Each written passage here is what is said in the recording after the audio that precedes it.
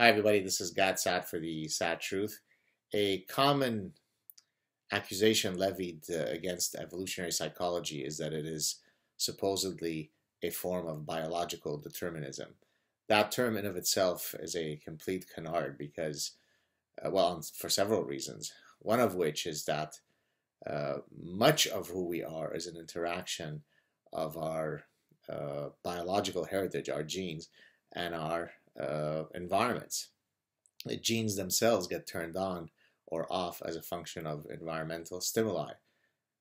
Natural selection operates within an environment. So evolutionary theory, by its very definition, recognizes the importance of the environment in all sorts of contexts. Furthermore, though, the idea that evolutionary psychology is a form of biological determinism is utter nonsense, because behavioral plasticity, or more generally adaptability, is itself an adaptation. And so take, for example, the human immune system.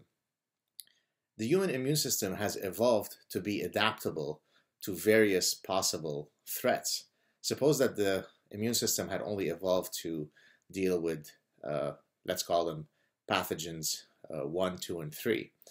In other words, it had 0 degrees of freedom. Well, we know that pathogens, viruses, and bacteria mutate very quickly. And so you could very quickly go from pathogen 1 to pathogen 1 prime.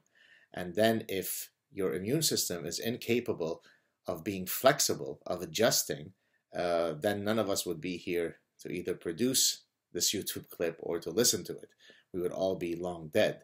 So inherently, the immune system has degrees of freedom built into it, precisely because it recognizes that it can't have solely evolved to solve threats A, B, C, right? By the exact same logic, humans are endowed as an adaptation. They are endowed with behavioral plasticity. This is exactly why the field of behavioral ecology exists. What behavioral ecologists study are things like, why is it that culture A uses more spices in its culinary traditions than culture B? In other words, what might be the adaptive response that arises in different local niches? Now, in this case, it's something that I've discussed in a previous Sad Truth clip. Different cultures have varying levels of pathogens.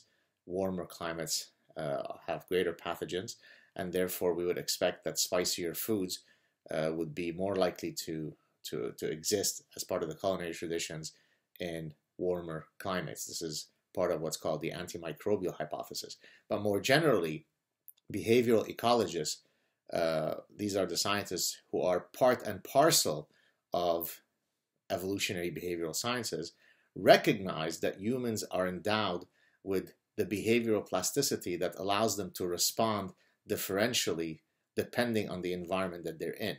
So the whole notion of biological determinism is, whenever somebody levies that, they are effectively announcing to the world that they know nothing about biology in general and about evolutionary theory in particular. There is no such thing as biological determinism, and certainly when it applies to any serious evolutionary scientists.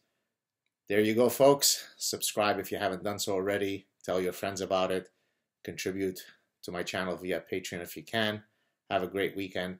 I will be off in Southern California next week doing various appearances.